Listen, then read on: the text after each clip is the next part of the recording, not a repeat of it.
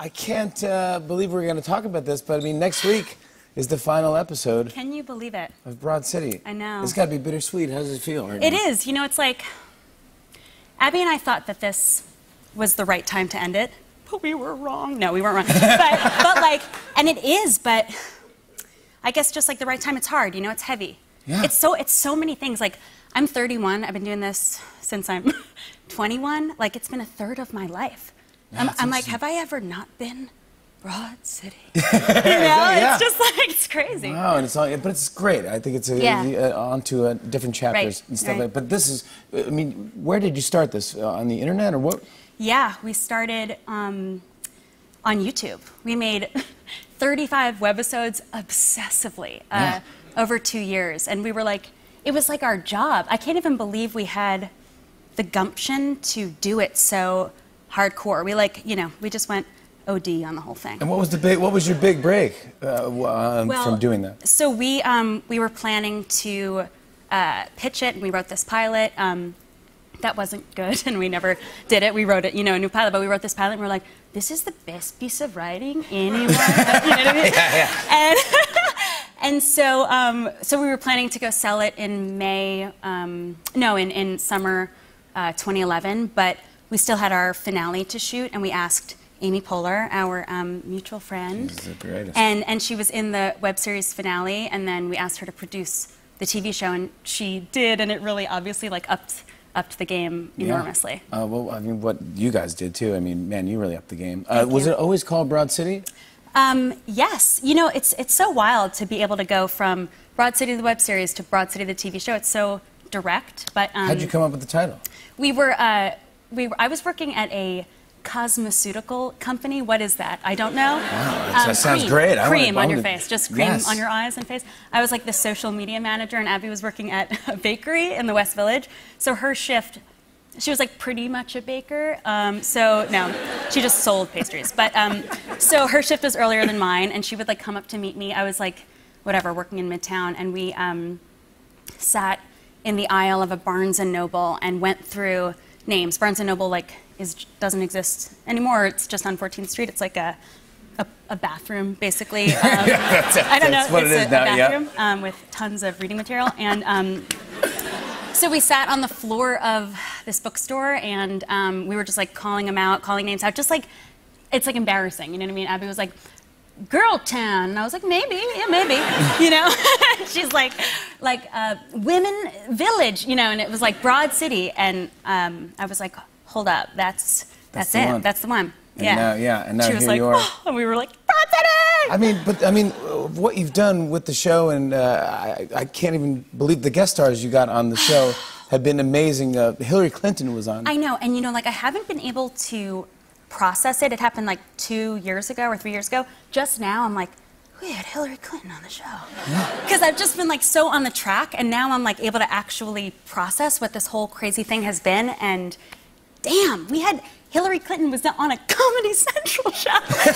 I'm like, did she know the show? No. Her staffers were like, you got to do it. I was like, do not Google clips before you like, you're gonna bail. You're not gonna do this. Do not Google And you've clips. gotten everybody on the show: Seth Rogen, Whoopi Goldberg. I mean, our heroes. You know, when Whoopi was on set, first of all, Whoopi was on set, but she was being Sister Mary Clarence for us.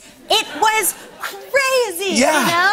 And, you know, just like the whole thing, like when I watched Ghost and Karina, and she's on The Lion King, and I saw her in, it's a funny thing happened on the way to the Forum. She was my hero, and I remember we were talking, and I was like, totally, like playing it cool, and then I was like, I'll be right back, and I ran off, and I was just crying. I was just like weeping in a corner. I was like, Whoopi Goldberg, you know? The one and only. Just freaking out. I can't believe it. RuPaul, Shania Twain. Oh yeah, Shania Twain was great. I love that. Do you ever go back and watch the episodes, or will you? Or? I will when I get some distance from it, because just for so long it's been like we've been in it. You know, I would watch like before we would write, so I'd be like, "What's the show? You know, and where are we going?" But I haven't. Yeah, but once it airs, I'm kind of like, it is my past. But now I think I'm excited to like reflect on it. I'm like, it's my favorite show. Okay, and I can't wait to binge watch this show. It was made for me. you know. It really, I'm like, it is made for you. It's the best show. I love it. It's my favorite. And what was the last episode like to write? It was because you and Abby Jacobson wrote it together, right? Yeah. So Abby Jacobson, my queen, my work wife, my partner, and also Paul W. Downs and Lucia Agnello are writers, actors, directors. We wrote like the outline together, but Abby and I took this script. And when we were writing it, we were sitting like across the table from each other. I've never had an experience like this. We were writing, and one of us would be like, and then we'd be like, and then we'd be like, It was so emotional roller coaster. It was so we're weird. Laughing and crying at the same time. It's a new emotion. It's exactly like what the whole thing feels like. Like this, can you laugh and cry at the same time? And that's like what it feels like. It's really, it's heavy. It's a trip. I'm tripping. You've had so many great writers that started on your show and gone on to do great things. I just want to say just thank you just from the community, from everyone who watched. Oh my gosh. You've done so much for comedy and for people, and I just really great what you did. Amazing. So generous. Thank you. I remember seeing it. I guess I saw it on Comedy Central. I heard about it or something. Or maybe Quest told me about it or something. But I've never seen anything like it before, and I was like, "Oh, this is going to change the game. This is pretty awesome." Quest was an early convert. Yeah. I was like, I mean, that was another moment. We like heard from Questlove. Questlove loves it.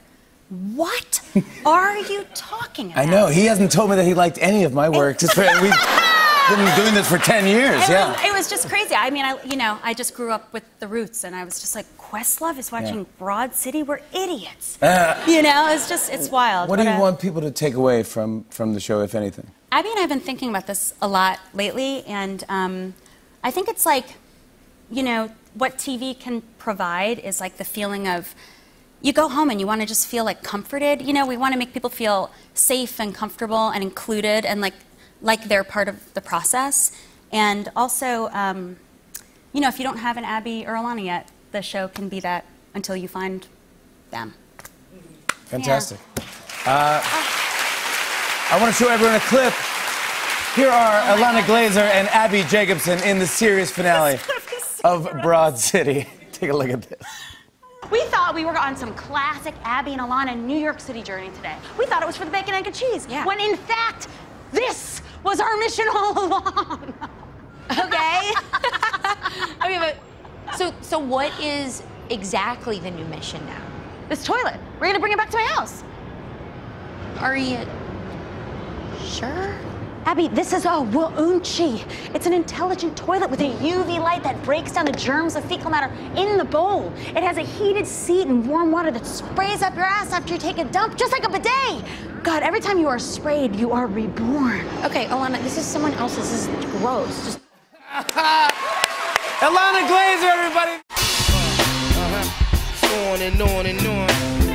I said, and it's on and on and on.